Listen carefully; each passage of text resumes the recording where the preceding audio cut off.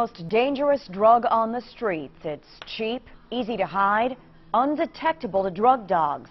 The target users, teenagers. KETV News Watch 7's Melissa Fry is finding out more. Well, Brandy, federal agents tell me this synthetic LSD is more powerful than the stuff in the 60s. I saw it today. One hit is half the size of my pinky nail, but one hit of this drug is proven to be deadly.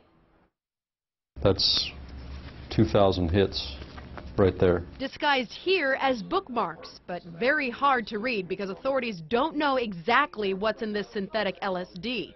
But they know it has caused 21 deaths in the U.S. Increases the heart rate tremendously. It causes respiratory problems. The psychedelic drug also causes seizures. Mike Sanders is the DEA Assistant Special Agent in charge of this region. He says this drug, called N-bomb or Smile, is ordered online and sent from China. You can fit tens of thousands of hits in a regular envelope and ship them through the mail. So small, so easy to conceal because canines can't pick up on any smell from the stuff.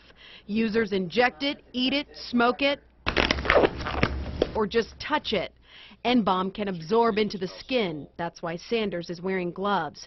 One tiny hit can keep a person hallucinating for 12 hours. Sweating profusely, confusion, paranoia. DEA put 2 Omaha men behind bars last week, 20-year-old Brett Booker and 21-year-old Enrique Nadrar, both accused of selling N-bomb in Omaha. The U.S. Marshals have a hold on their release as the investigation continues.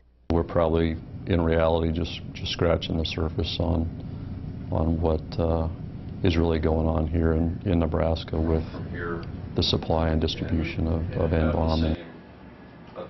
The DEA is working with China's government trying to track down the producers of this drug. Although it is illegal in the U.S. as of last year, Sanders says, like with other synthetic drugs, the makers can manipulate the chemical makeup to try to keep it legal. Well, Melissa, you mentioned sweating, paranoia. What else can people, especially parents, look out for? Yeah, Sanders says they're going to try to work with local law enforcement, medical staff, and schools to educate them. But other than that, he says parents just need to talk to their kids about the dangers of this drug.